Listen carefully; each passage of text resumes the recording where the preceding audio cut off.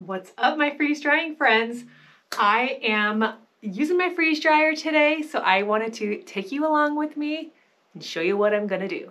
So, my kids' elementary school has a fall carnival coming up this weekend that my kids are super excited for. At this carnival, they have a raffle and they use things donated from the community in this raffle for people to then buy raffle tickets and then put in buckets for each item that they want to hopefully win.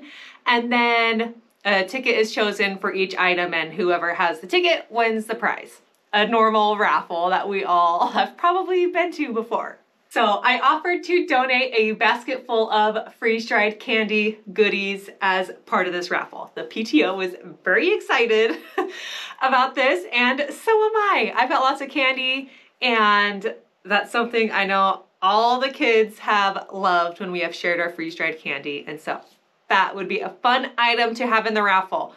I needed to make some new candies to stick in our raffle basket, and then I just wanted to show you how I'm gonna box it up and present it for the raffle prize. So first things first, I need to get some candy going in the freeze dryer. There are a few things that I want to include in the basket that I do not have available on my shelf. So I am going to do Hi-Chews. I am out of Hi-Chews, and this is always popular. And let's see, what else? I'm gonna do a tray of Nerds gummy clusters. These are one of my all-time favorites. And I don't have any of these, so we're gonna do a tray of those to include. And then my husband's favorite, another favorite of mine, we're gonna do a tray of Big Hunks. I think that's all I need to do in this run because I'm gonna put Skittles in the basket. I've already got a few bags of Skittles. I've got Jolly Ranchers. I'm gonna do candy corn and caramel apple suckers, saltwater taffy, and I think that'll be good. I will show you how I get my machine into candy mode. I hit, did you see that? I hit customize. And then, okay, I'm so sorry with the glare. I increased the dry temp to 150. I'm gonna do this for 4 hours. These two sections on the top, you can ignore those. When you use candy mode on your machine, it will skip freezing and extra freeze dry time. So you can zero it out if you want to, but you don't have to. And then I'm just gonna hit save, start, and it'll tell you that you're in high temperature mode at the top. And then after the 15 minutes, there's a little button that you press to ensure that candy mode is going. And I will show you that when we get there. Next, I gotta get the candies onto the trays.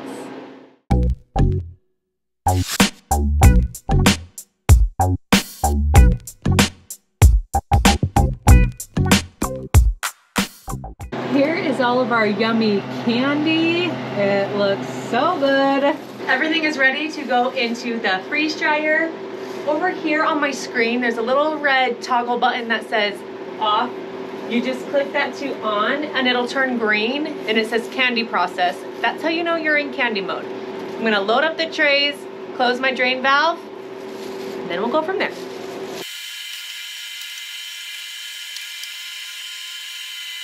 The freeze dryer, after you hit continue, will ask if you want to warm the trays. I said yes, and I just did it for 3 extra minutes.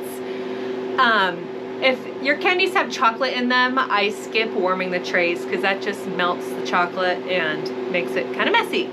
If I'm using things that are like gummies or hard candy, I usually warm the trays. So I just chose 3 minutes. No real rhyme or reason, that's just what I picked. So it's gonna warm the trays and it'll turn on the vacuum pump and get to freeze drying. I wanna let you know, coming in November, Harvest Right is doing a big sale. They're doing Black Friday all month long for the month of November. If you are ready to purchase a freeze dryer, I would wait until November. I will announce what the sale is when they announce it. They say it's gonna be their biggest sale they've offered on the new Harvest Right Pro freeze dryer, so that's exciting. If you have been waiting for a good deal to purchase a freeze dryer, November is gonna be your month. And I have an affiliate link down in my video description below. When you purchase through my link, I will send you my cute magnet that I designed. Let me show you. It says, I'd freeze dry that. That's my favorite little saying when it comes to freeze drying. It's just a cute little magnet that you can stick to a fridge or anything magnetic. And I send a little goodie bag along with that, just as a thank you for using my affiliate link and supporting me and my channel here at DIY Freeze Dry. Y'all are the best. I know I talk about the weather too much, but that's kind of one of the only things you talk about living in Alaska.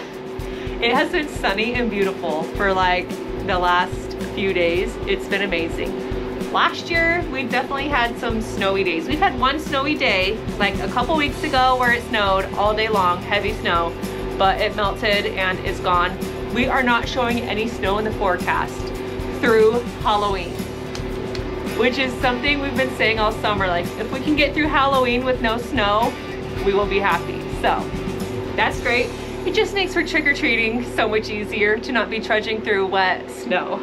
I mean, the weather can change at any moment's notice, like literally minute by minute. If you look at the weather app on your phone, it changes. So I am just praying and crossing my fingers that it holds out until after Halloween. If not, we will make do, it'll be fine. It's still chilly, like in the 30s, but we can handle that. It's all good. Okay, freeze dryer's going. After 4 hours, we will unpack it, and then I'm gonna show you how I'm gonna box it up to make it into a cute little gift basket for our school's raffle giveaway. See you in a bit. Okay, it has been 4 hours and our candy is ready to come out of the freeze dryer. Let's see how these turned out. Everything looks so good. Here's the big hunk. Look how big this one puffed up. I am dying at that guy.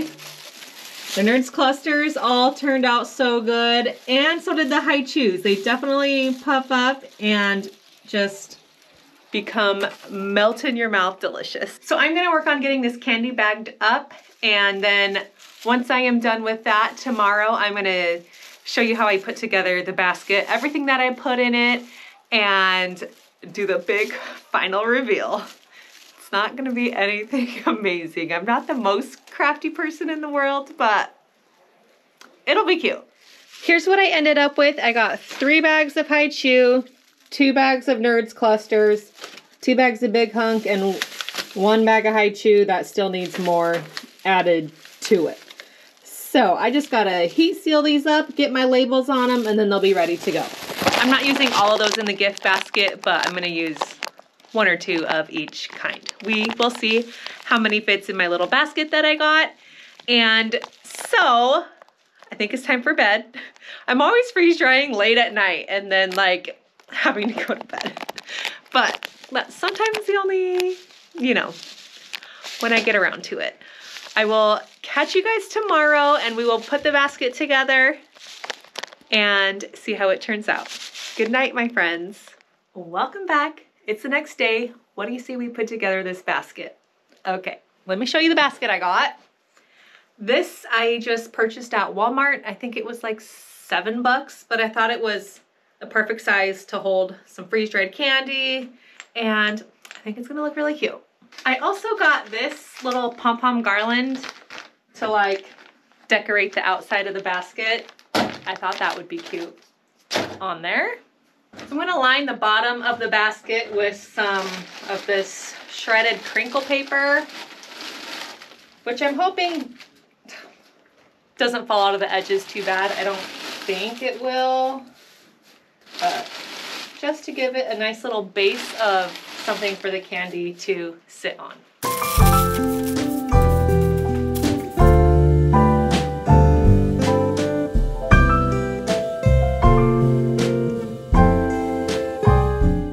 And in about 1 minute's time, we've got a cute little basket. I think it turned out cute.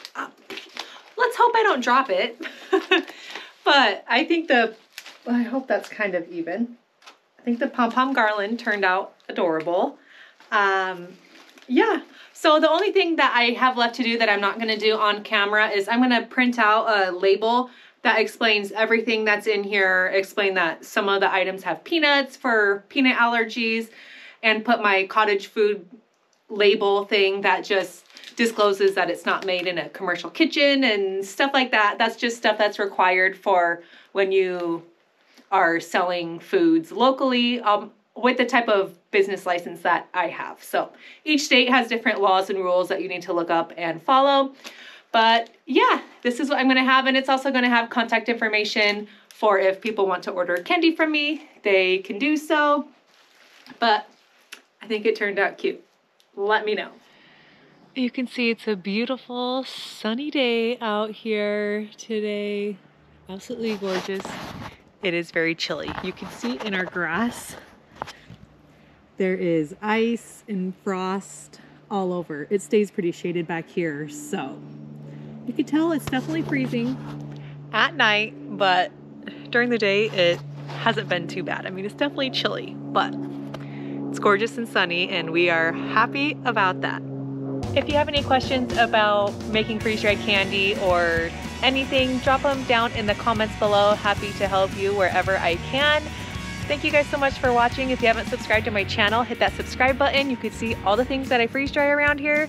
It's not only candy, I do a lot of candy, but I also freeze dry food and all. I use my freeze dryer to its fullest, and I just love sharing all the things that I do.